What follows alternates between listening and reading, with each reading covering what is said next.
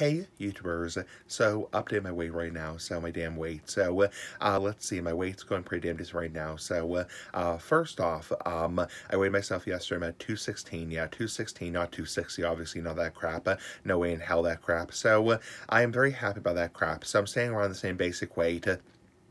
So even though I haven't lost a lot of weight over the past couple months, I've stayed the same basic weight, which is about 215, 216, 217.